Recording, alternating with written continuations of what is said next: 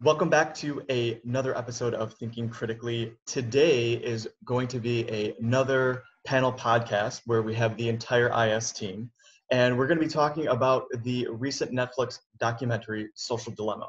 And for those of you that haven't seen it, it is, like it sounds, about social networks. And in particular, so like Facebook, Instagram, Twitter, YouTube, Pinterest, all of these social networking platforms, and essentially how they have deleterious effects on society. And they didn't initially start out this way. They wanted to connect people, but due to the nature of the business model and the marketplace capitalism driving it to maximal profits, that it has turned into this kind of chimera, this monster that drives people apart. It keeps them in their bubbles, and just overall, it's not healthy for a democratic society, or society in general. So anyway, let's go ahead and dive in. It's super interesting, and there is a lot to dig through. Anyway, gentlemen, so Social Dilemma, thoughts? Yeah, absolutely. I think you summarized and encapsulated a lot of the message pretty well in your synopsis, so thank you for providing that.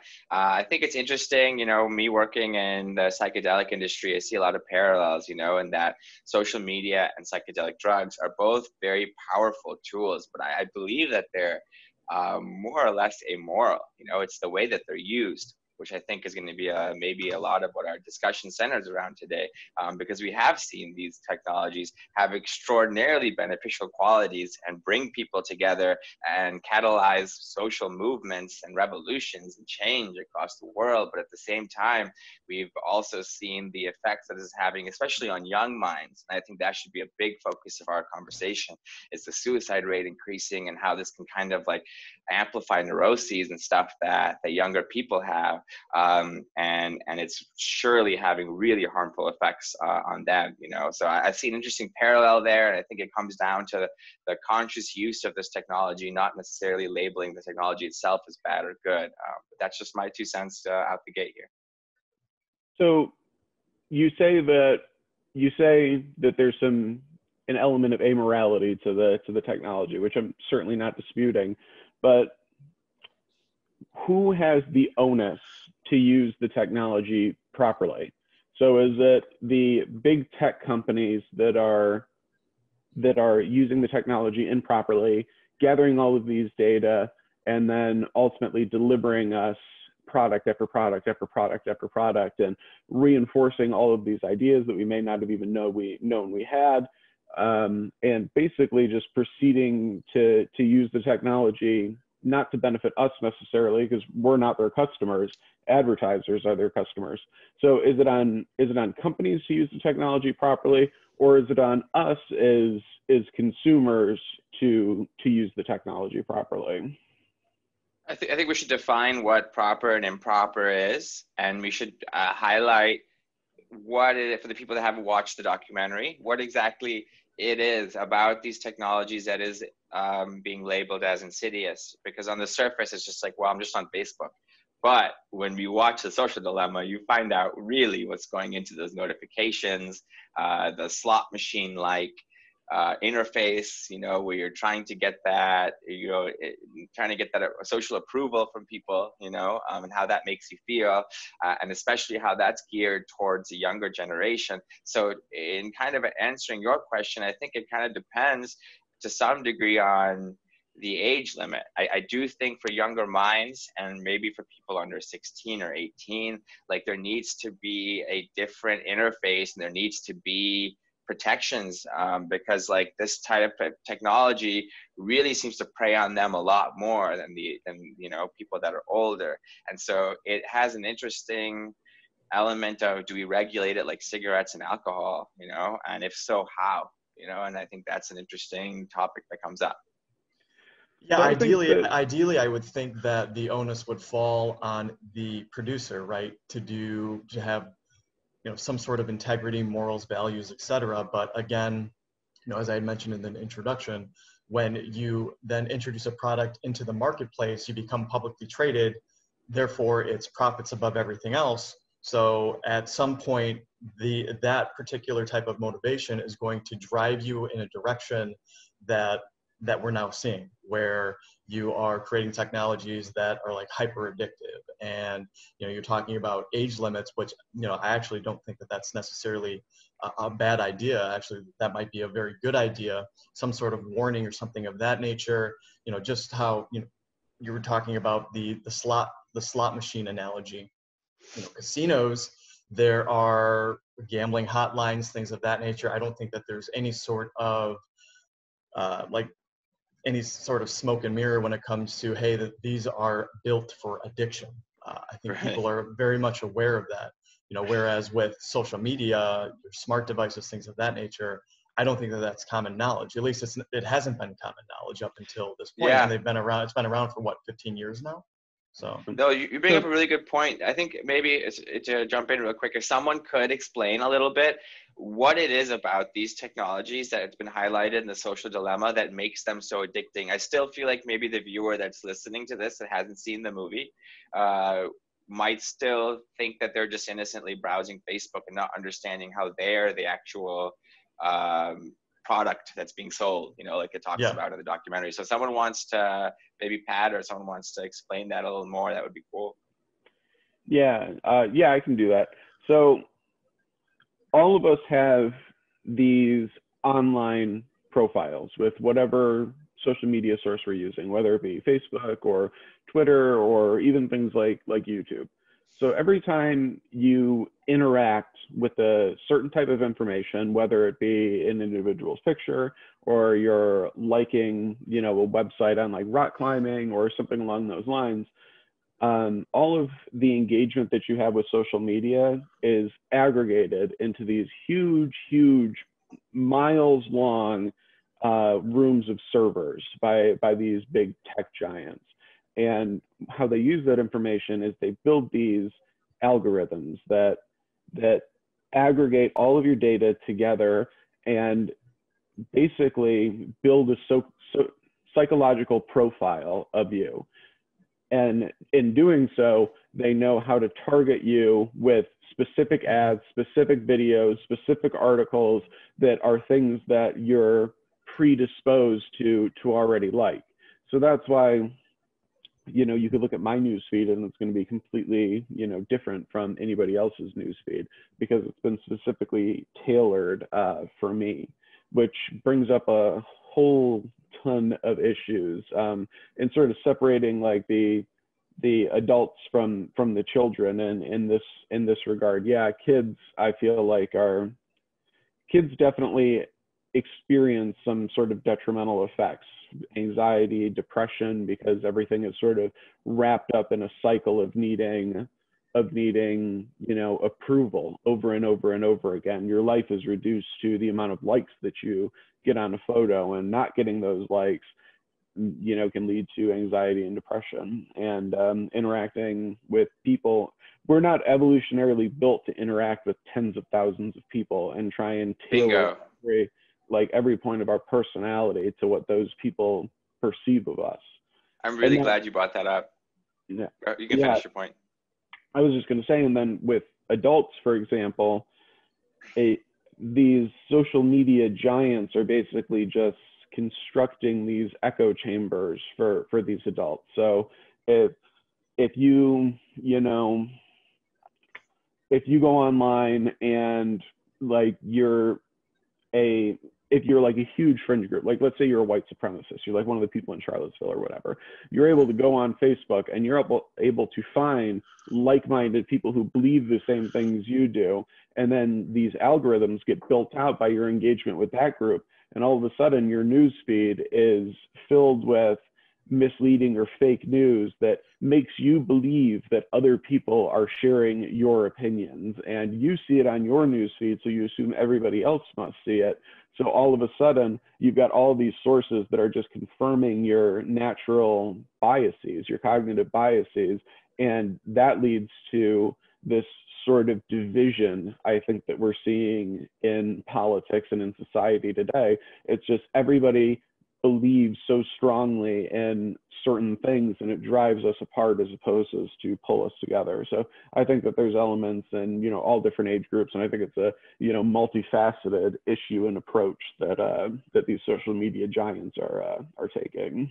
Yeah, you brought up a really good point, which makes me draw an interesting parallel to the book *Sapiens*. You know, for those of you who've read it, talking about how we've evolved too quickly in some ways. You know, in ways that our emotional and our psychological and also physiological systems have not been able to catch up to the rate at which technology has allowed us to do certain things, like connect with not just the immediate people around us. You know, when we have been built and evolved a certain capacity to, you know, regulate or need approval from maybe a handful of people in our tribe or society. Now that's shifted to the whole globe very rapidly, you know.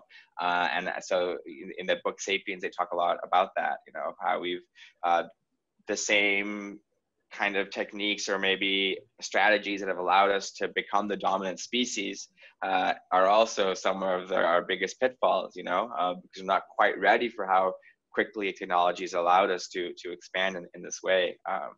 Garrett, what are some of your thoughts, man? You're always the thoughtful one that I'm always curious what you're thinking, you know? After watching it, I'm more confident that there is no free will. Wow, interesting. Yeah, I think that, I lost my train of thought here. Sorry to put you on the spot. There was, one of the things I was going to say was, I think that this is part of a deeper problem with sort of the economy as a whole and the capitalist mindset. So the Frankfurt School of Philosophy had this critique of what they call monopoly capitalism, where it's designed, the system of capitalism, once it gets to this point, is designed in such a way where you go to work, where you become depressed because you work, and then advertising sells you this idea that you get your money, you spend your money to get happier. So you go to work, you get depressed, you get off work, you spend money so you can buy things to make you happy, so that you can go back to work and get depressed again, and then you come back and buy things. And I think that this whole system of the advertising model of social media works on essentially the same thing, where if they can control your emotions, they can push you toward buying things, essentially, to, you know, make you feel better, or going down these rabbit holes of information in your clusters that they push you into. So, like, part of the movie was explaining how, like, your political affiliation and the things you post regarding that, they will target you for advertisements and articles that essentially confirm your biases and keep you within a certain sphere. But all of this is to sell you stuff. Like, right? I mean, at the end of the day, it's because they want to get you in a state where you're more likely to buy things. I think that was ultimately, I think it's not even necessarily that Facebook wants to sell you stuff. It's the people paying Facebook want you to buy stuff. And so yeah, but that's their motive. I mean, if the people that are paying Facebook to sell things through ads, then that is what Facebook, by proxy, that is Facebook's goal, is to put you in a position where they essentially manipulate you so that you're in a psychological state which is more prone to buying stuff. Correct. Yeah. Yeah. And it seems like it's just like, oh, you know, I'm going on social media to hang out with or to check out what my friends are up to. And because this platform is free, there's going to be ads. That makes sense. And that's the really innocuous surface level that they've all got us to think, you know, and now we realize that that's not the case, you know, and like the people in this documentary, they were some of the leading developers, Facebook, Google, you know, Instagram, like, if anyone knows, you know, it's these people, and they talk about how they don't let their kids use social media, like, at all, you know, and that's saying something, you know. If you're like Mark Zuckerberg and you don't let your kid use Facebook, like, why? It makes you kind of ask yourself that. A lot of kids all over the world are using it, you know, and for me, it was really I kind of hit home a little bit for me when I saw that girl like post something, a little girl, you know, the little black girl towards the end, and she like was waiting for like likes or something, and she didn't get any, and then she deleted it, and you saw her start crying, and like in some Yeah. human way, like we all understand that. We understand what she was looking for. We understand the pain that she feels, and it's like now it's not just like, oh, I go and maybe that happens in a real life interaction, you know, like now that sort of rejection and needing approval, it's a constant thing, and it's that fact that you can pull it out of your pocket and you can get it right away. And it's really, you know, as someone that knows and has studied a lot about addiction and recovery and how drugs work in the brain, it's remarkable how similar this technology causes that dopamine hit, you know. And for that reason, I think there needs to be for sure some sort of age limit or restriction on it, you know, because like we're building, we're just like grooming future technology, drugs, sex, gambling, all sorts of addicts, you know, and like that's a scary thought. Well, no, yeah, precisely, right? I mean, it is an addictive substance essentially. And Yeah. we have certain regulations in how we treat addictive substances elsewhere in society. We now have this technological platform that is documented an addictive substance, yet there's no sort of regulation or anything like that. And it's clearly having deleterious effects on society. Well, And, you know, go ahead, Pat. I was just going to say, well, the thing is, like, yes, I am 100% on board with you guys. And you've even seen, like, if you're just talking about yes, you guys are addictive substances and, you know, all those sorts of things we have regulations against. But we even have regulations against things that are seemingly more innocuous, like the way in which advertisers can put ads on television or before movies or something along those lines.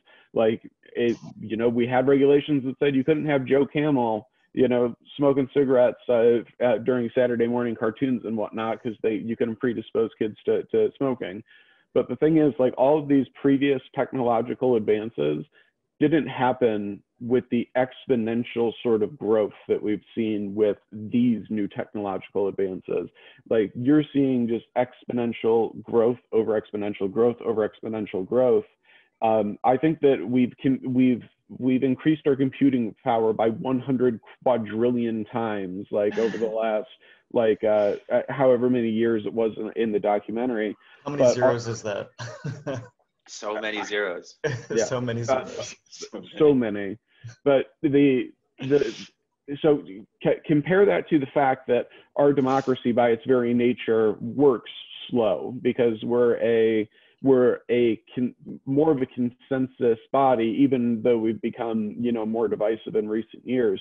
But you need to get X amount of votes in the House, you need to get X amount of votes in the Senate, and then the president needs to sign things into law. So until there is like a collective will or, you know, collective sort of outcry for these politicians to actually do something, there's no onus for them to do something, nor would they even have the ability, because they don't have the votes. You just have to have a lot of consistency across the body. So until we become more willing to adapt more quickly, I just don't see any regulation coming down the pipe. So it's basically like the wild, wild west in the tech world, right? I mean, yeah. You're talking about like Facebook and Instagram and Twitter, these things really exploded on the scene in like 2010, 2011, around there. And since then, there has been no substantial legislation to limit the ads that they can sell to people, how they're using their data, and no limitations on the veracity of the things that they're selling you. They can sell you lies, basically. So I mean, it took swinging elections and not just in the United States. This happens all over the world. All over the world. For people to finally be like, well, maybe we should look at this. You know, because you're right. The framework in place for implementing policy changes is way too slow to keep up with how fast this is moving, and they're becoming way too big and way too powerful. And we realize, you know, the impact that's going to have. It's not like just a neutral governing body. It's not influenced by these huge tech giants, you know. So this all plays into it, you know? Yeah, the government has always represented people with special interests, because those are the people that are funding campaigns. They're keeping them in power. And that's just a dynamic that we have seemed to come to accept, like even more so in recent years with rulings like Citizens United, where you're basically allowed to, a corporation is basically allowed to donate unlimited funds to candidates. And these are the biggest companies in the world with billions and billions of dollars to burn. They can certainly be funding campaigns. They can be buying votes on Capitol Hill, and it can stay, you know, the wild, wild west for an indefinite amount of time. And I think the only thing that can change that is if there's a collective uprising within the population that's saying that this is not acceptable. But that being said, the population, I feel like a lot of them don't know that it's actually a problem. The population really likes Facebook and their Instagram too. And I was They going love to say, social media, yeah. I was going to say too, are not predisposed to change anything, because from their perspective, they've built these echo chambers for themselves in all of our social media based on who we follow, based on what we interact with. So most people don't perceive that as a problem because they still think they're getting quote unquote news. They feel like they're watching videos that entertain them. So it's like, what's the motivation? What's the onus at that point to be like, we need to upset the status quo? And I just don't think that the motivation's there, or the awareness to even get to that point is talk about an opiate for the masses, huh? Like, yeah, right. And you know, something that they mentioned in the documentary. So there's this one primary character who is like the founder of like something for responsible people for like responsible technology or something of that nature. And he was originally working, so he's definitely a Silicon Valley guy. I don't know if he was working with one of these companies. He has experience or what exactly his background is, but I can't remember. But anyway, the documentary kind of focuses around him. And one of the things that he talks about is that how do you actually convince society that this is something that they need to be concerned about, because of all the points that you brought up, Pat. And he said that the key is to focus on how this technology highlights the worst of humanity, essentially, and how it brings out the worst in us. And that it's not necessarily the good aspects, you know, the connections, things of that nature. You may love watching kitten videos and hitting those like buttons and connecting with friends and staying in touch with people that you haven't talked to in years. But that this technology actually does bring the worst out of us, that it highlights these things. It puts us into those bubbles. It drives division. And that through this division and these other types of like nefarious types of side effects, or if you will, that it's these things that need to be highlighted. And I mean, I definitely can see that, you know, particularly since 2016, you know, you're talking about, you know, people are saying like, we've never been this divided before. And I don't think it's just social media. I think that there are other things that are driving that from like a leadership standpoint. But when you talk about what led up to this point, I think that social media bears some of that burden, the driving people apart. And you know, one of the striking features of this particular documentary is that you have one of the individuals that they have that they interviewed. I don't know if he's like currently like the CEO of Pinterest or what his position at Pinterest is, but he worked, I believe, with Facebook. But anyway, they asked him the question point blank, what are you most concerned about, that like the negative consequences of all of this? And he's like, again, point blank, like super serious. In the immediate future, civil war. That's what he said, civil war. Wow. That these technologies are driving people apart at such an alarming rate, and it's continuing, that he is concerned about civil war.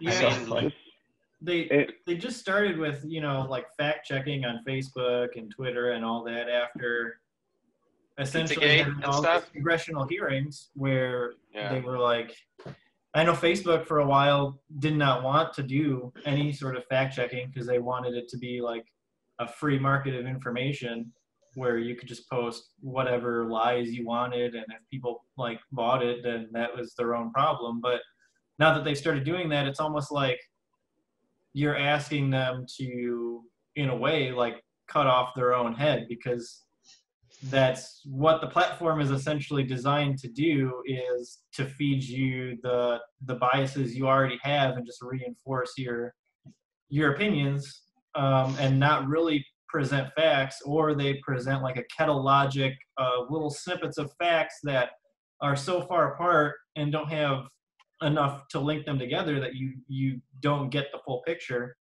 And You're getting a so, distorted worldview, yeah. right, so like they said in the video, everybody is coming at each other with their own facts, and it's like, I partially agree with that, because yeah, you have little snippets of facts, but then like you're missing out on the context. And so yeah, like the whole adding this fact checking thing is almost just like, I don't know. It just seems like you're asking the platforms to, sever their own power in a way. And I feel like there's got to be a better way that they could be doing it, because I think they just have like people that go around and you highlight, you say this is fake, and then some person has to go and look at it and then say yes, and then they can send out this thing that marks it on all of the platforms. But if the AI is so advanced, you would think that they could write programs that would sort of pick out like flag snippets of information in articles that are just like completely made up and then do it for you. But I feel like they would never do that, because they still want the people on the platforms to have access to the incorrect information, even if they're putting flags on it that say it's bad information. So long as the institutions self-govern, that is always going to be a problem. But yeah, to the cutting off your foot like comment, Garrett, I mean, companies have to do things that aren't in their best interest all of the time in order to provide consumer protections to us. Like, there's limits on how much carbon you could emit because it's bad for the environment. There's limits on what age a person has. They have to be a minimum age for you to hire them. So we've got child labor laws. So like there's a lot of laws that are sort of like anti-corporation or whatever, but that doesn't mean that we shouldn't be putting those laws into place. Yeah, but we're asking them to do it voluntarily, essentially. Exactly, which we can't do. There's got to be some sort of force for that. But to John's like points, like I'm not trying to be an alarmist or trying to be like somebody who's like it's the end of the world, like da da da da. But civil war doesn't seem like something that's like that out of the question, which is absolutely insane to say. But I mean, if you look at World War II and how the Nazis built up their party, they did it through propaganda and misinformation. Oh, yeah. And they basically sold themselves as the solution to the problems that they had fabricated in some cases, or exacerbated, or just put out of proportion within the party, and then sold themselves as the biggest solution. But they did that through like newspapers and pamphlets. It's like the right-wing and fascist governments of the world, and including here in the United States, are doing that at lightning speed. They've taken the process and turned it into the ability to spread propaganda at the click of a mouse.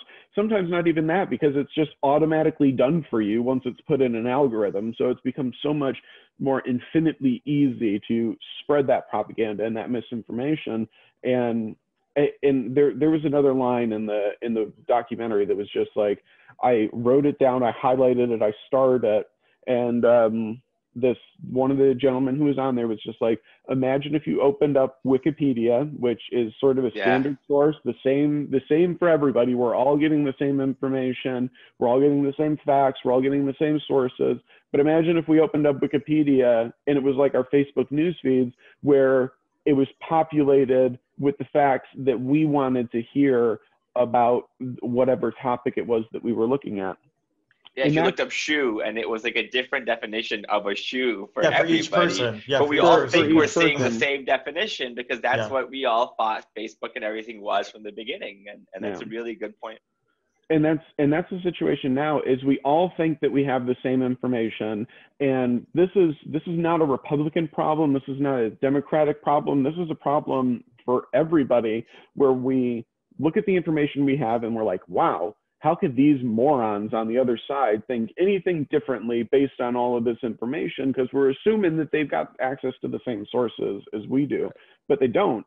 So all of us are just like in this never-ending cycle of thinking, not thinking that, you know, we're close together, but thinking that we're very, very far apart on all of our issues. And social media just goes and, you know, ramps that up. And now it's become even, it's unnecessary to even engage with people who have different opinions with us. It's unnecessary to even talk about our views, because they've just been sold to us on a Facebook news feed. So it's removed all of that sort of elegance of having a discussion and bringing up different points and coming to conclusions together, and everybody just comes in already knowing, you know, what their quote unquote, you know, beliefs are, and quote unquote what the facts are. And it's super discouraging. You know, another thing that's alarming, Pat, you know, you're talking about how things spread at lightning speed, is that one of the things that they highlighted in the documentary is that like fake news and like the more outlandish like conspiracy theories, like that stuff spreads quicker than normal news. 6 times faster on Twitter, yes, right? Was it 6 times or 7 times, somewhere around there? It spreads faster than regular news, so more effort needs to be put into actually like debunking it and, you know, trying to stop the spread of something that is moving that quickly. Like I don't even know how you would do that from a you know, from a contingency standpoint, or when you're trying to rectify the situation. Like it's like really, really hard to then say, okay, like how do I then, you know, how do I do damage control? Which is why I think some of the, you know, some of the things that we talk about through intelligent speculation is, you know, if you think about these spreads as like disease, I think, Pat, you'll enjoy this analogy, but if you think of it as like diseased information that's spreading throughout the internet community, throughout society, I mean, it's all virtual. There is no sort of actual like microscopic pathogen, but it's all virtual, but spreading. If you think of it as a disease, then you can think of, you know, perhaps the critical thinking and like the science education types of skills that we talk about regularly as like an inoculation. So as a vaccine that will help to spread, that will help to impede the spread of information of this nature. But I just think it's really, really alarming, the statistic that, you know, fake stuff spreads way quicker than the real thing. It's just crazy. And misinformation is like an infection. So the analogy holds up, and people do get infected with those ideas. And once they do, it's very difficult to get them to have a different perspective. So unless you've got sources like intelligent speculation, or, you know, people out there who are actually doing more research, and like you have government laws that are put into place, and Facebook fact checkers and all those things like do serve to like impede the spread. But at this point, we haven't reached that critical mass where we can stop that idea from propagating through large portions of the population. So we need to do more. We need to have more of those sort of inoculative effects. Like we need nerd immunity. That was awesome. Nerd immunity. I've never heard that before. Yeah, that's not mine. That's not mine. I don't take ownership for it, but I think that there was like some sort of tweet a couple months ago talking about the very idea. I mean, because I've talked about this concept for years, I know, through the platform, is the idea that, you know, you can look at this as like diseased information, and what we need is an inoculation. But then this person, right, you know, herd immunity, a play off that, came up with nerd immunity, and I thought it was just absolutely brilliant. That's so yeah, what brilliant. We need is nerd immunity. We need that critical mass. Yeah, absolutely. But yeah, I don't know, but yeah, it's just also important to think that, to know that you don't have to be a scientist. You don't have to You know, you don't even have to have like a college degree, you know, like to do your own sort of assessment on whether or not a source is good or a source is misleading you.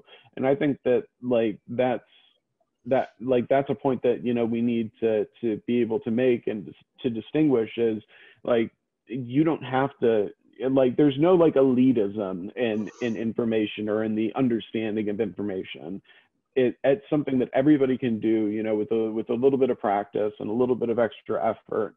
So I just think that, yeah, we, you know, we just, I guess, need to be clear about that as well too. So yeah, I think it's taken us so long to figure out what the problem was with these platforms, and it wasn't so simple for us to kind of uncover that, you know, and realize what's going on.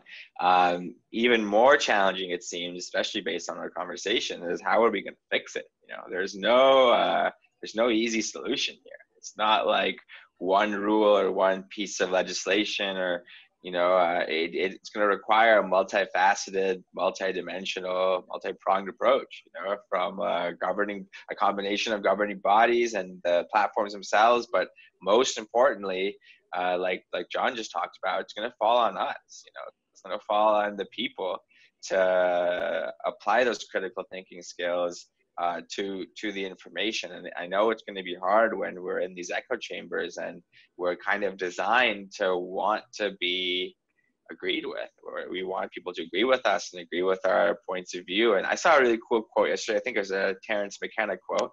You're only as young as the last time you were wrong or you changed your mind, I think, yeah, you know. And I thought that's that was good. really, really cool. You know, there's not enough value in our society in being wrong or like changing your mind like that. What if that was looked at? What if that was something that was socially praised and that was socially like valued, you know, like the way we are about being right? What if it was the other way? And it's like, oh man, you believe something and then you look further into it and now you have a different philosophy or train of thought. Like, good for you. Like, that's awesome, you know, like that. What if we treated it like that? I think that would be a cool paradigm shift, you know, maybe a necessary one for people to get comfortable with, you know. I know as a scientist, that's something like I think that became really clear to me early on, you know, after I got past the 101 classes and stuff. And I was like, oh, like when I started to really understand science and the nature of how it changed and how, you know, like new research can kind of upend old understandings, but then how we reproduce data to fortify it and just all of that, you know. I think it really made me comfortable with like, you know, this is what I know, this is the best I know it, but new evidence could still change things, you know, and I'm okay with that balance, you know. And I think that's something that we can impart on to our children and just the world at large, and it might be one way to start changing the tide here. But I don't know, what do you guys think? I just think it's so tough. People love their social media, and so we're not going to get people off of social media, nor do I think we should, because I do think that there's a whole lot of benefit. So we focused a whole lot on the negatives, and there are some substantial benefits to social media. I mean, including, you know, the spread of good information and information that was, you know, was used to, you know, basically instigate huge movements towards democracy all through, you know, Northern Africa and like the Middle East and South America. Yeah, everywhere. And it's just like, so there are, and that's just, you know, the big stuff. There's a lot of like little benefits in being able to interact with people that we normally would not. And finding people who have, you know, these common ideas and these common goals, and it helps us make, you know, connections. It helps us find social networks that, you know, we're comfortable in. It's just sometimes, you know, that goes a little bit too far. But so my point is, I don't think that, you know, I don't think that people are going to get rid of social media. And I don't think that we can rip down social media. Like, I don't think that we can, rip down and sell the parts of Facebook, because you can, lance that sort of cancer, but another, 3 things are going to pop up in its place. The genie's out of the bottle. So we have to deal with the situation that we have now. So I'm thinking like the only way that we can make a difference is at the legislative level, and the right people have to be in office for that to happen. So I think that one party currently benefits way more from fake news, from manipulation of social media than the other does. You saw in the 2016 Russian election interference, they were trying to put Republican candidates into office. And I generally think that the country demographically and politically skews more towards Democrats. So Republicans are generally trying to do whatever it is that they can to give themselves an advantage in elections. So why in the world would they be disposed to like turning down a tool that has been very useful for them, frankly? So it's got to happen at the legislative level, but we've got to make the demands, and as a people. And I think that things like Russian interference, election interference, like moves towards like fascism and all of those sorts of things, those are going to be the driving force that give us the collective political will. At least that's my hope. And it seems like as Americans or people in general, it's like only when you're on the precipice of something truly terrible can you actually change. And I don't know if things have gotten so bad yet, but I do believe that this manipulation of social media is going to become a more mainstream issue, and as it continues to become mainstream and people are realizing that they're being duped, there's going to be a whole lot more political will to actually make a change. It's so interesting, man. Like, as a content creator, that's what I do for Microdose. So like, social media is such an integral part of getting the content that I create out there, Yeah. And I guess one of the things I had to think about is like, it would be so useful for people to create content and blogs and videos like this and podcasts that discuss this. Makes me wonder how much visibility they're going to get on these platforms, because like, obviously it's maybe not in the platform's best interest to like promote the spread of these ideas, but these are the ideas that we need getting out there now. And like, it would be really cool from a corporate social responsibility angle if the people, I think this documentary was a good step, but if the people that are in power like decided to step up and do something like about this, the people that can change things like Zuckerberg, like they were to make a really conscious effort to do the right thing. Like, and maybe that's a really far-fetched goal, but we kind of need that. We need that to happen, Yeah, I mean, it would be great, but I don't think that you can leave it to industry to self-regulate. Right. I mean, historically that always fails. And right. we were talking about it earlier. Facebook only implemented fact checkers and things of that nature when there was massive outcry from society. Mm-hmm. They were testified before Congress. Right. Like, okay, fine, we're doing something about it. Of course, Facebook knew about these things, right? Right. Zuckerberg's up there just essentially lying to Congress. Right. And it's like, you knew about this. You knew this was going on. And you're going to sit here and essentially just lie to Congress. And it's like, we can't rely on industry to self-regulate. So they have no financial incentive to do that. The corporation exists to maximize profits. Okay, we understand that. So therefore, these people are going to operate under this guise of maximizing profits at all costs.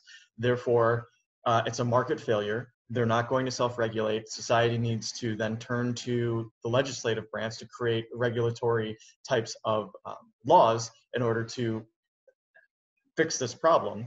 And another thing too is that you can go from like a grassroots type of approach where you just inform as many people as possible about this and then how they can push back against it, which is kind of what our platform is a little bit about, right?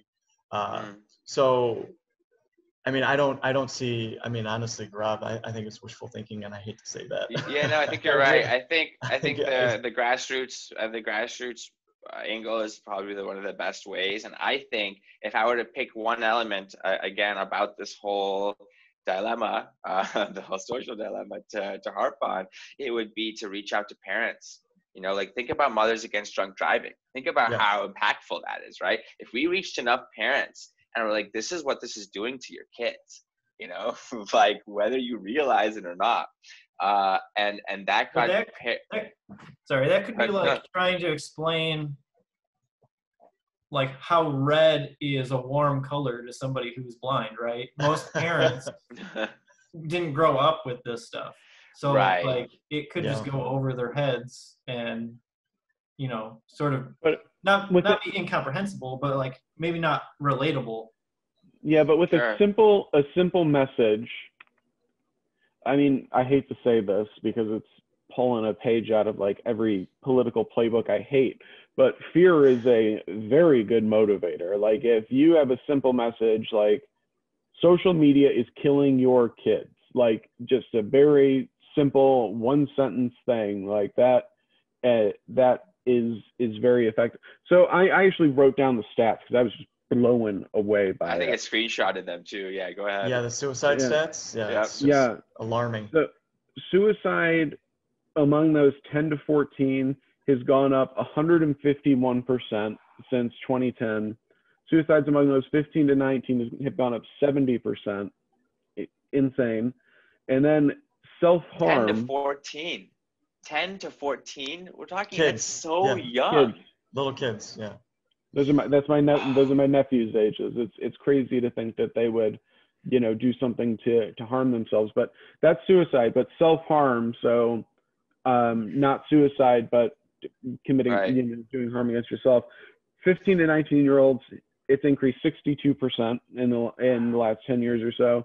And among 10 to 14-year-olds, it's increased 189%. Wow, that's Yeah, staggering. the little kids, that age group, 10 to 14, seems to be particularly impacted. So like during Susceptible. like the pubescent, the developmental stages right there, where they're just kind of learning about, you know, trying to figure out what it means to be an adult. They're maturing, and you know, this is when your group, like your social group, like you really care about what other people think about you. Everyone's insecure because their bodies are changing. Yeah, I mean that group is being particularly impacted. And those are Honestly, little kids. No. from an angle, if I was going to create a marketing campaign about this, and if that's what I was going to, this is exactly what I would focus on: children, and particularly 10 to 14 years old, and cite those two statistics that are well over 100% increases. And like, I mean, talk about a call to appeal to emotion, you know? I mean, I think that's the most riveting aspect of this whole thing, you know, because we don't let kids smoke pot, like we don't let kids drink alcohol, we don't let kids smoke cigarettes, not at 10 years old especially. So like, why is it okay for them to have unrestricted use of something that's clearly so harmful and reacts with our dopamine systems up in such a similar way? I think if that is brought before a court or brought before Congress or the American people or the world at large, like that would be hard to ignore. Yeah. Profits or not, you know, like one of the things that I had wrote down when I was watching this, because I thought it was interesting, is how they would consistently refer to like the social media platforms as a type of drug, right? And I think, at least when I was growing up and in school, the classical idea of what is a drug is a substance that changes the way your body thinks and feels. I'm thinking that definition may have been updated because it doesn't really seem that good in my opinion. But when you think about like drugs and the body, right? Ultimately, the brain is electric. We have the electric brain theory, right? So like you can have prosthetics because your brain sends electric signals, and that's what prosthetics use. They can read and respond to electric signals, and our body sends electric signals back to our brains. So everything is electric signal when you boil it down, right? So why should there be this distinction between like a drug you can ingest or put into your body that causes some other organ to send a signal to your brain versus just a direct feed, from your computer screen to your brain. That's also an electric signal. Like, it comes through your eyes and it gets processed, all of that. It's all just electricity. So like, to connect that, so there's a device called the NSS2 bridge device, which goes on your ear, and it's got 3 or 4 electrodes that just clip on your ear or close to your ear right here. And what it does, and has been shown to really efficaciously do, is reduce, if not completely eliminate in some people, the symptoms of opiate withdrawal using just electricity.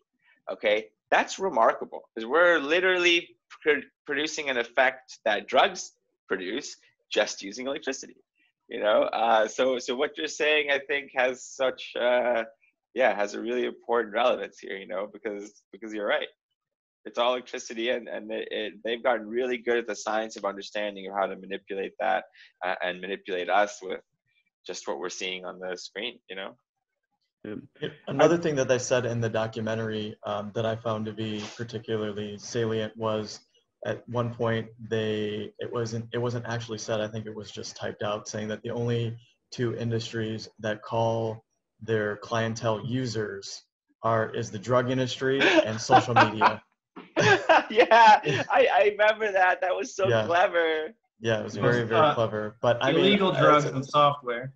Yeah, illegal drugs and software. Maybe illegal drugs and software. Those are the only 2 industries where you're a user. That's great. Yeah. And it's just so particularly damaging to young psyches to expose them to these sorts of addictive principles. But it's not even just the addiction. So the addiction gets the social media in the door, right? So we are constantly refreshing our feeds, uploading photos, seeing how many likes we have, we're checking our emails, we're checking our DMs, all those sorts of things, right? So that's just sort of the gatekeeper or whatever, right? The real negative effects come downstream from that, and that's when you're not getting the likes that you want, and your photos are getting negative comments like that. Like you were saying earlier, Grab, they have these kind of reenactments to illustrate the points that they're dealing with in the documentary.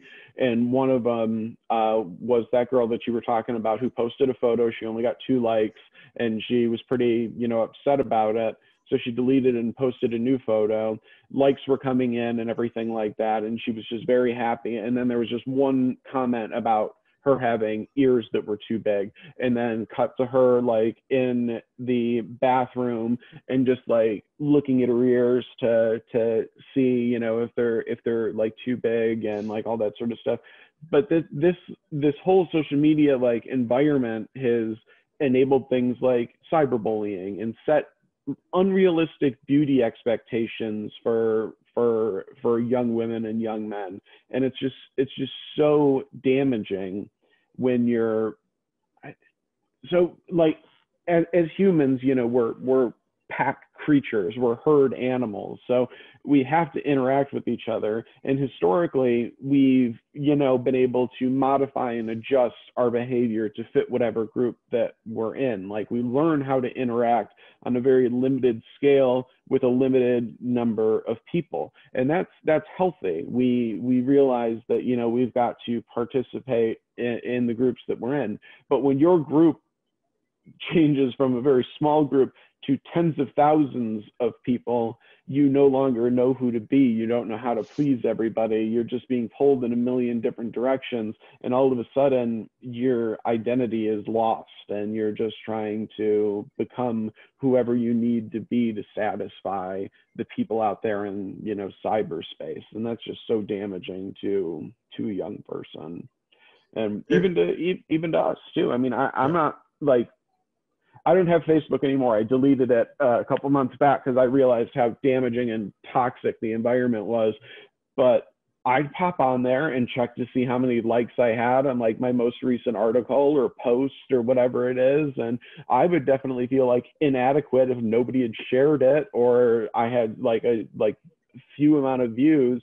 and I'm 31 years old. So imagine compounding that and, you know, being really young, and you see some of your other friends being very, you know, quote unquote successful on social media, getting lots of likes and retweets and like all that sort of stuff. And then there you are not being able to measure up. The feeling of inadequacy has just got to be crippling. I mean, it's awful.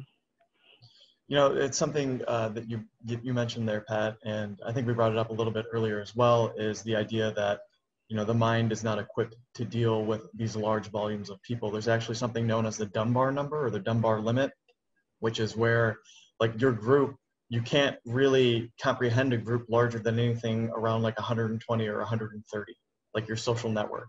And like anything beyond that, like you just cannot form connections with people. So this is like something that large organizations grapple with. Like, how do you motivate people that don't even know each other to get them to work with one another? But, you know, another thing too that they talked about in the documentary is the idea that everyone now is like a celebrity. So they're being exposed, you know, to thousands of people on social media. And then of course, all of the things that come with being exposed to a large number of people, you get these negative side effects. So for example, you know, your average celebrity, they get chased around by paparazzi, and then they get put under a microscope, you know, on social media, or, you know, in the tabloids, on your, you know, whatever TMZ and like local news stations, things of that nature. But then your average person is having to deal with this as well. And, you know, looking at those statistics from earlier, that 10 to 14 age group, where essentially these people are, I mean, they're not celebrities like Kim Kardashian, where they've got like 30 million Instagram followers or something like that, but you are being put under a lens. Like, everyone's putting each other under a lens. There's unrealistic ideals of what people should look like. Then you have body dysmorphia developing. It's not at all surprising that you are seeing a skyrocket in not only suicide, but harm as well.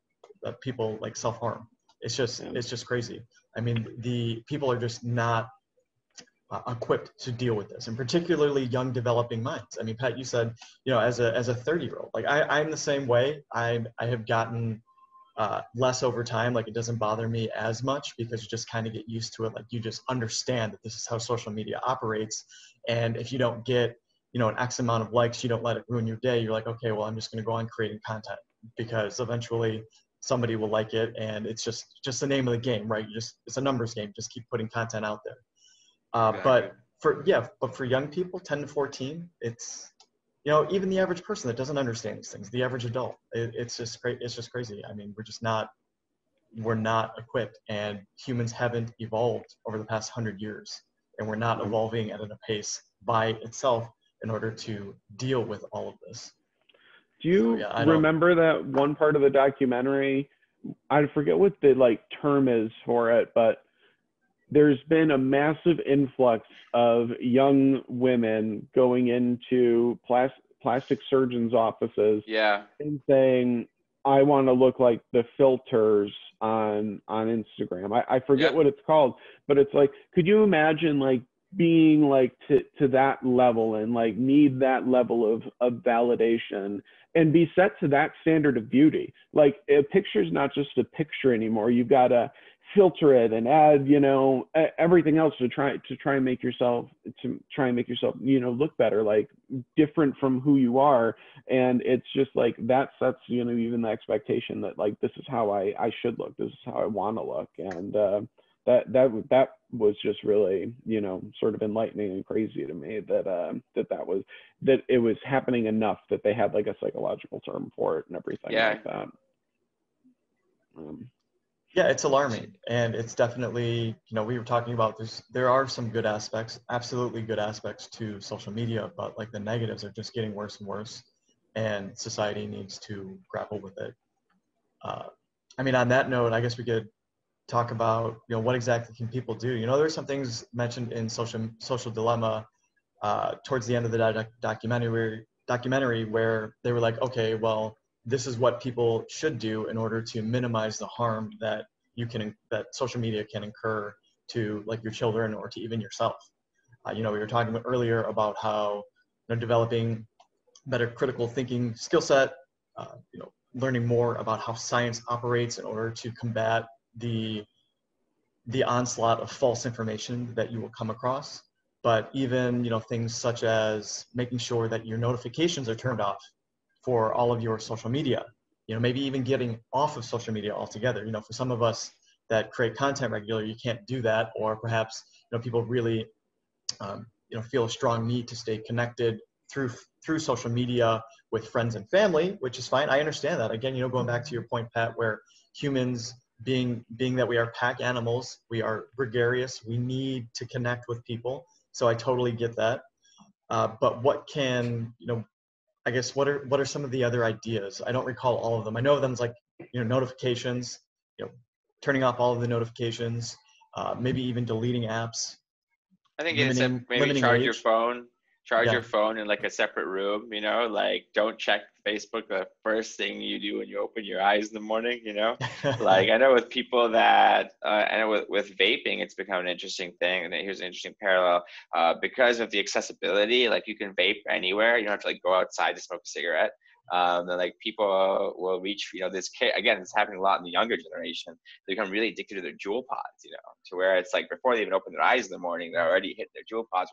We're really like that with our phones, It's Yeah. like, I understand if you use it as an alarm, but you can buy an alarm clock. Those things still exist, and you don't need to look at your phone first thing in the morning and then look at all the notifications, and then immediately in that, if you want to think of the morning time as like a mini birth almost, in the sense that like I don't know if there's really solid data to support this, but I feel like you might be a little more neuroplastic in that time when you first wake up in the morning. A lot of people, a lot of creative people, a lot of dignitaries that will be like, the morning's their time to like get their creative work done and like really be productive or whatever. So I think you're really throwing a wrench in your day when you're starting it off immediately. It's like, well, what comments did I get? How many likes did I get?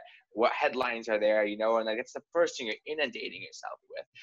And then like just some people, they don't even go to the bathroom, without being able to like be on their phones. And so I think part of it is that habitual like deprogramming or reprogramming, with the way it fits into our lives. And the thing is, like, we can't expect our children and the kids to do it if we don't start setting the example, And I think there are different, when it comes to a solution, there are different things. We're talking about bad information and fake news and stuff. I think that's more pertinent to us and adults, than it is the kids who aren't voting and things like that. So like with the children, I definitely think, I don't know how, if it's just a way that they're just not allowed to use the app, if there's like a safe version of the app for the kids or like a limited version, or if they're just shouldn't have cell phones with all that capability and they should just have a regular phone until they're 15 or get past that really critical age range where the suicides and health harm is going up. These are just some of the things I'm playing with in my mind as possible solutions, but there's different tiers of regulation and stuff with it being necessary to be the most restrictive for that age group, the younger age group, and then, I guess we're already trying to see things like flagging false news and stuff for the older generation, or older people.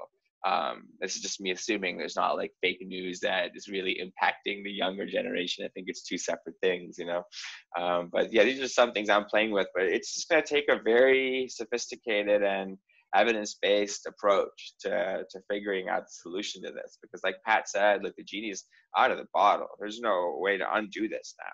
There's no way to take this out of our lives completely. So yeah. I don't know. I think that I view it as like maybe like 3-tiered approach. Like there's the individual level approach. So what you and I do every day, and I think that, Gaurav made like a lot of great points, but I think just generally trying to like limit our screen time is probably, a good thing to be doing. And then also for, that's got to translate to like work too, because I know that I'm basically available all day for work. I check like my emails and everything. So I feel like we need to like set that aside and be like, after 5, I'm home. And then I think that, there's got to be some onus on the parents to limit their children's screen time, like maybe give, them some education, but also, evaluating the news sources that we get and, being able to critically think. And then there's the sort of, grassroots push, like what we're doing at IS, trying to inform people, trying to give people the tools that they need to help themselves at the individual level. And then there's like the legislative level where, not much is happening, but, we could hopefully influence them from our individual and collective levels to, be taking some action. So yeah, I just think that you've got to address it, at all three tiers if you ultimately want to be successful. And even then, I don't even know what the barometer for success is.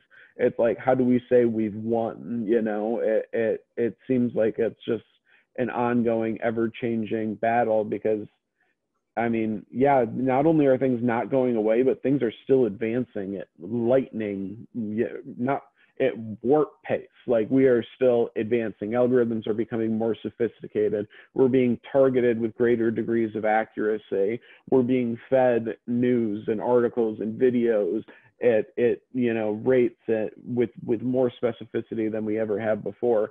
So we really need to be taking action, like I said, at like all three of those levels.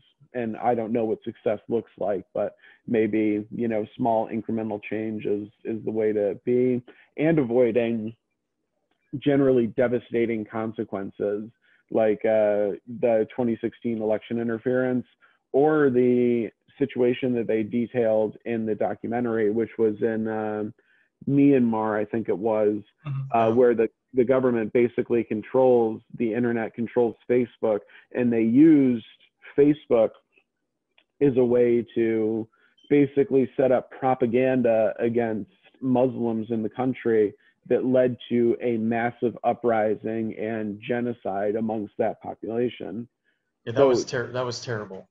Terrible, horrifying. Yeah, that was just terrible. But that's just like, I mean, so we've seen genocides even in recent, years. I mean, in Rwanda and then in the former Yugoslavia, and it's just like the speed at which misinformation and propaganda can be spread, and these like genocides and these mass killings can, be initiated, has grown exponentially, and it's becoming more and more alarming. And it's just, that's one of the things that we definitely have to be afraid of here in the United States, because we're seeing it already. We're seeing people being driven to violence. We're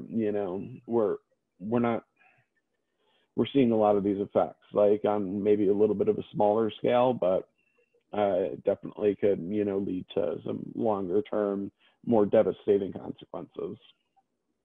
I agree with your sort of tiered descriptions on the individual and the legislative. I think when you have companies that are essentially toying with our psychology and using our own psychology against us, there's a certain degree to which you can't expect the individual to, overcome their own brain. And we did that with like subliminal messaging, right? So like you can't, flash images at people rapidly to induce this psychological state of like, I think they used to do it with like Coca-Cola or something at movies, where you would like produce this desire to go and like buy a Coke from a subliminal message. And we were like, yeah, you can't manipulate people's psychology that way. They can't, people can't defend against that. You're essentially tapping into our brains in ways that we don't even know about. So the legislative level is going to be, I think, necessary in putting those types of blocks in, because otherwise, like, we're not going to be able to do it ourselves. And to some extent, like, I know that so there's going to be people out there that watch this and they're like, well, if there's a problem with social media, just don't use it. And I think that is totally bypassing the psychology of the matter and like the addictive nature of it. And so like the legislative area is going to be necessary to overcome that. From the individual area, all of the sort of individual suggestions that they gave and that we've talked about, they all have this one thing in common, which is you have to put up essentially a roadblock between you and access. So I've seen this like everywhere in terms of like, how do you manage money better, right? How do you stop yourself from going and spending money that you don't really want to spend? And what the experts will say is put your money in more than one spot so that you don't have easy access to it. If you can block off your easy access to something, you are less likely to access it. And I think that's a very like basic, fundamental, psychological, like human piece of nature of when you install like roadblocks between you and what you want, it deters you to some extent. So like turning off your notifications, that's one way to sort of do that. But I think probably the best way is to just sign out. If you have to put in your username and password every single time you want to get on, it's going to be annoying, and that's sort of the point.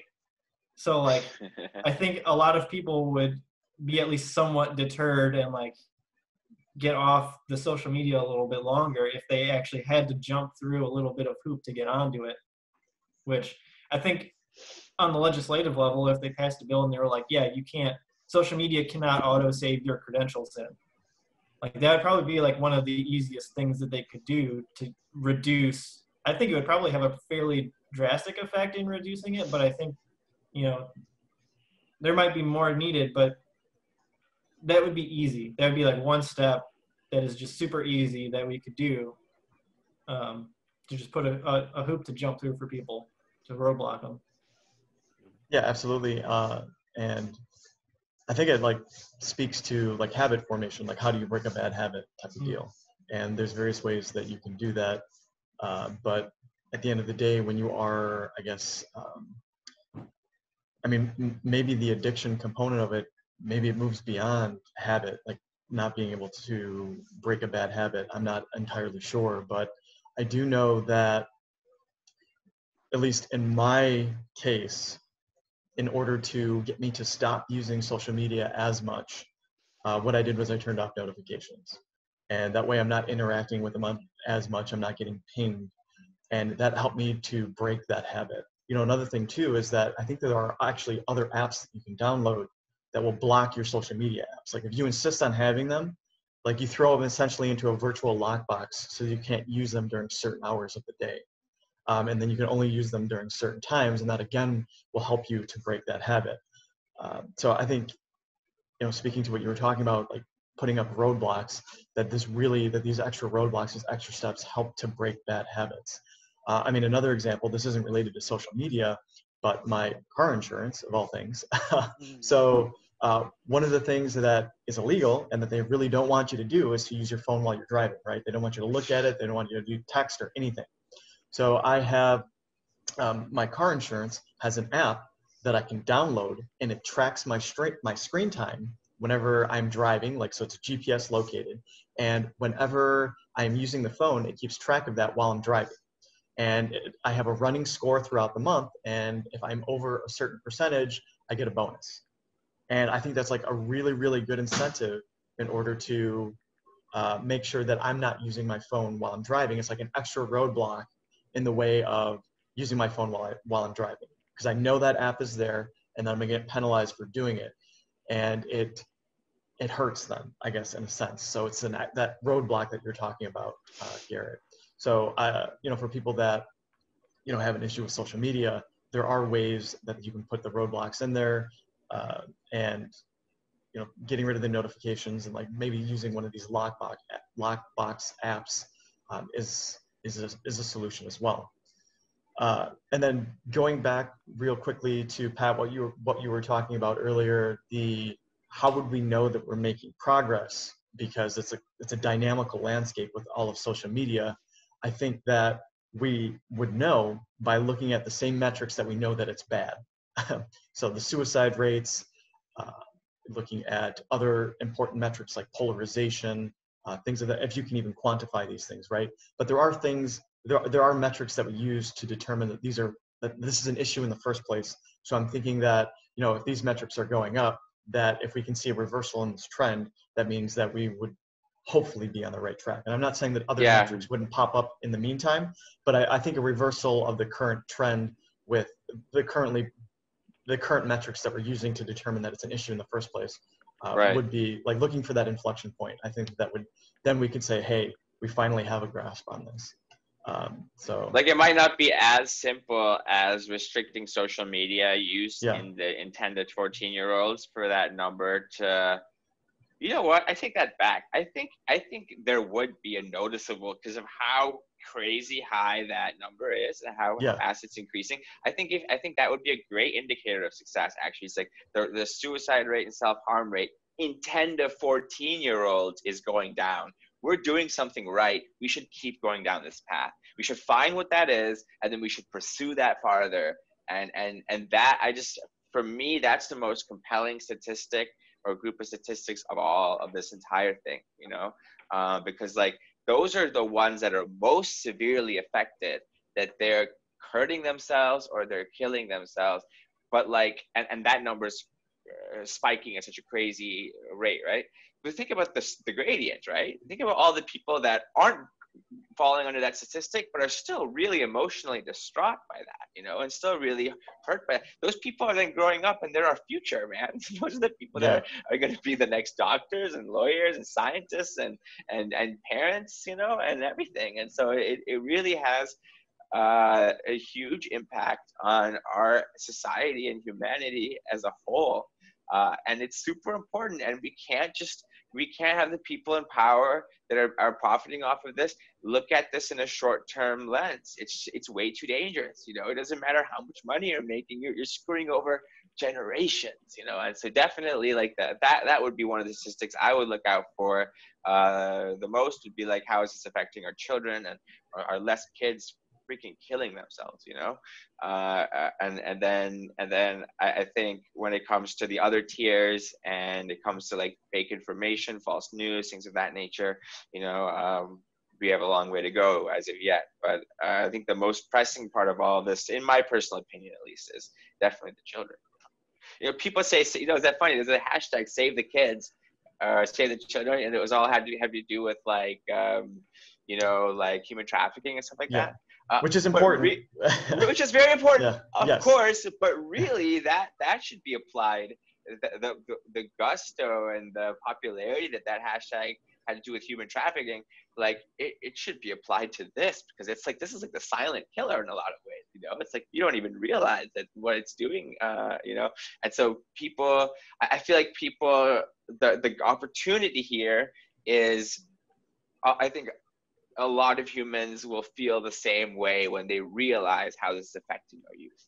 It's a natural response, like, oh crap, like this is happening to our kids. We should do something about this. I think we should ride that wave, and we should pursue this, you know, down that line, and maybe let all the changes to social media start from there. You know, if that's the most gut-wrenching, compelling thing about it, right? Problem with it right now, let's start there. Start there and start making changes, because through that, we'll realize that this is not just affecting our youth, it's affecting all of us. They're just the most vulnerable and the most susceptible of the human population, you know, and that's why we're seeing these really dark and really drastic effects in children. But like, understand that they're still human, and those same operations and processes that are playing on their minds are playing on all of ours, you know. So that's just my 2 cents on like how we should go about our revolution, because a revolution is really needed. This is a really big power and force that we're trying to go up against, but it couldn't be more necessary, you know, for us to do it, and do it now. I think that they should, I think that the next administration should appoint an independent commission to research these effects, and not only research the effects that, you know, we currently have, but also, you know, set potential, you know, legislative solutions, and also establish these various barometers for success, so we can do like status updates. But get together, you know, people who are working in the tech industry, get together scientists, psychologists, physiologists, like get together all these people, get this commission to provide recommendations, and rely on the word of scientists. I feel like would be, you know, just effective way to, you know, do it, you know, As further usual. upstream. As Yeah. usual, that would be good advice for us to follow. Yeah. For society in general, yeah. Let's listen to the Yeah. evidence, people. Yeah. Listen to what scientists have to say. Yeah, and Yeah. building upon your point, Gaurav, that you made earlier, just real quick here, it's not just a problem for the kids. I think that that is the most salient thing. But when you have one of the previous executives who helped build all of this telling us that he is most concerned in the immediate future about civil war, Right. I mean, that is absolutely terrifying. And that's absolutely terrifying. And you can very easily see that if you go onto Facebook. Sometimes you can, when people just, they don't know how to talk to each other. Again, you can't agree on what's real anymore. How did we come to a point where we don't even know what facts are and what truth is? Like, Yeah, it's you know, just, the whole flat Earth thing. Sorry to yeah, interrupt, but you remember that famous yeah, basketball player or something that he yeah. came out and said, "Oh, I'm sorry, I saw a link that I saw a story that said the Earth was flat, and I didn't even really read it, and I thought it was true." And like, okay, but you're a famous basketball player, man. When you retweeted that shit, a lot of people got behind you, and that was it's kind of funny, but that's a really stark example of like, man, Galileo was almost hung for trying to say the Earth wasn't in the center of the universe. And we've come a long way for us to all of a sudden take a big leap backwards because of social media and because someone said something. But that's just the nature, of where we're at today. Like years and years, centuries of hard scientific facts and understanding can just be upended in someone's mind because of something they see on Facebook. And like, Yeah. that's a real threat to science and evidence and information and society, Yeah, that's a like as threat. a whole. That's a threat to the social fabric that holds everything together. I mean, I Yeah. mean, how do you, again, I mean, I don't know how you would function in a society where you don't even know it's real anymore. I mean, and that's Yeah. what it feels like sometimes. Again, when people are put in these echo chambers, and as Garrett was saying earlier, with the facts being so disconnected that essentially you're making up a new reality with all of these. Okay, you've got facts, but again, you can't connect any of them. Or maybe you're not even getting facts. Maybe what you think are getting are facts, and what you're really getting is fake news and other distorted Right. types of media, propaganda, things of that nature. But you believe it. I mean, I try to have cross the aisle conversations in politics all the time, and I cannot tell you how unbelievably aggravating it is when I can't even agree on what reality is with people. Yeah. And then I get attacked and get called names because I'm Right. like, no, this is what the truth is. Here's the links to the evidence, etc. What are your sources? You'd be surprised about how many people don't even care about where their information comes from, and they won't provide sources for you to analyze. It's just very alarming. So, going back to what we were talking about earlier, yeah, the 10 to 14, that is awful, and we need to do something about it. I'm equally concerned about the Civil War prognostication by that one executive. Right. From the Social Yeah. Dilemma I documentary. overlooked that. You're right. Yeah, That's no, I think probably just as pressing.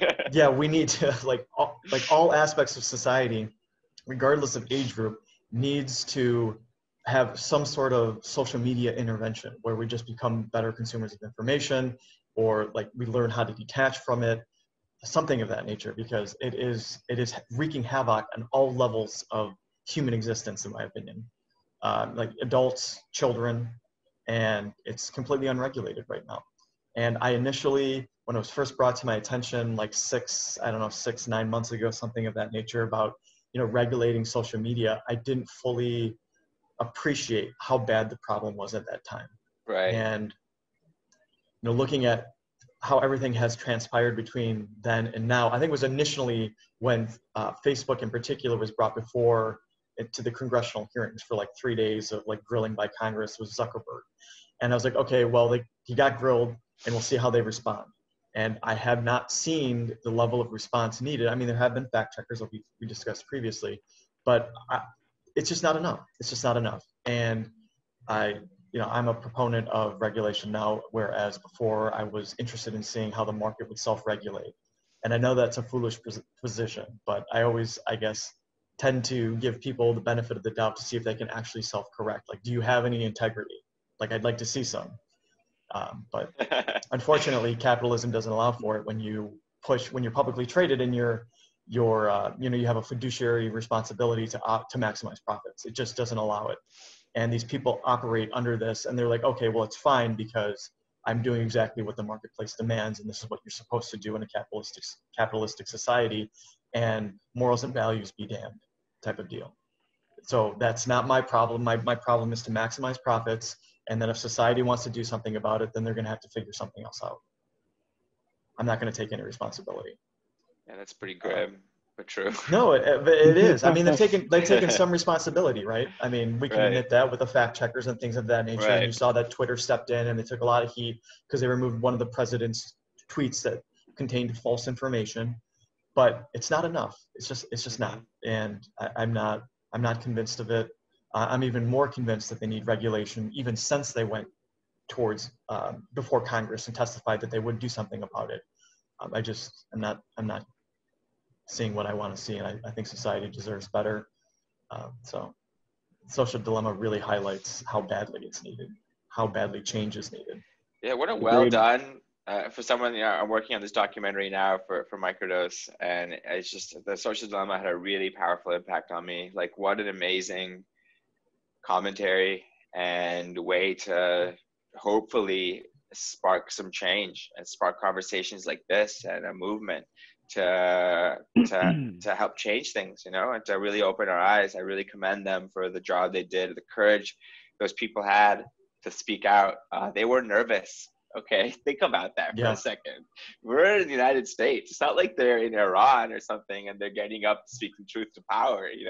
We're in the United States, and those people were visibly shaken and were worried about the implications of what they were about to say, but they still went up there and they said those things because they felt so strongly about it. And that says something to all of us, like if they were that willing to get up there with the experience and knowledge and know-how they have about how these tools work and affect the human brain and society at large, there's something there. There's something really important there that they're trying to get across. And I think it's high time that we listen.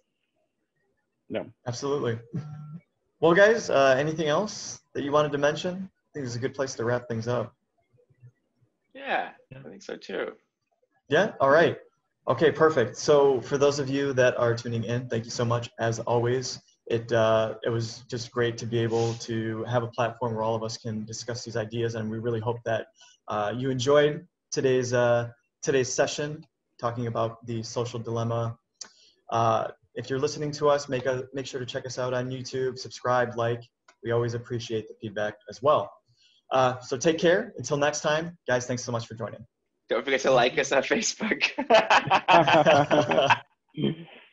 Thanks, everybody. All right, take care.